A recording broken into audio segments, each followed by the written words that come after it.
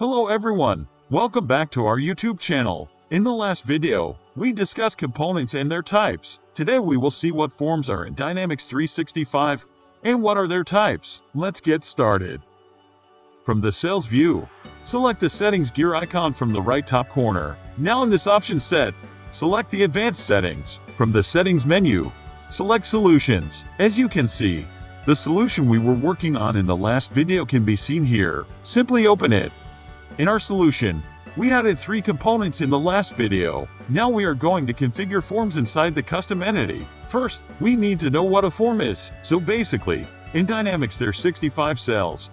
Forms provide the user interface that people use to interact with the data they need to do their work. When you click on the form, you will notice that there are default forms.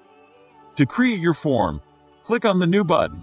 Now you can see here that there are 4 options. So in Dynamics 365, there are 4 types of forms: Main Form, Quick View Form, Quick Create Form, and Card Form. We will interact with them one by one. Let's start with the Main Form. The main forms are the primary user interface where people view and interact with their data. You can add and remove subcomponents inside of your main form.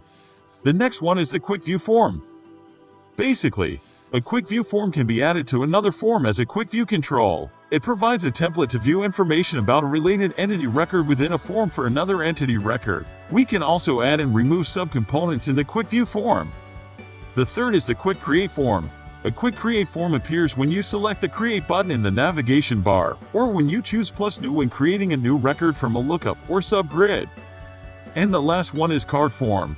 Card forms are the latest example of Microsoft's providing new ways to display information to users, and for users to interact with that information. This is most helpful for mobile apps, where horizontal space tends to be more limited than vertical pixel availability. Now we will practically see how you can interact with all these forms. What is the working process of all these forms? For that, navigate back to the Dynamics CRM interface. You will now see all these forms in the account entity. Now open the account entity. So, in the account entity, as you can see, I have created a sample record. Let me open this. This is displayed here, where you can see all the data regarding the sample account. That is the main form of the account entity. Now, from the right side, you can see a panel for the primary contact. This is an example of a Quick View Form. It displays quick data regarding the related entity. Click Related, then Contact, and then New Contact to access the Quick Create Form. Now you see, after clicking on New Contact, a form pops up from the right side. It will create contact without asking unwanted questions. That is why it is known as Quick Create. As I have created a sample record, you can see that it has been displayed in this view. From the timeline, you can see there is an entity record appointment. When you open this, it will show you the main form of the appointment. But now that it is showing some limited details of its, that's why it's known as Card Form. So today we have seen the form and its type, and we have also practically interacted with them. So in our next video, we will see what is filed and viewed, and how you can attach them to your form.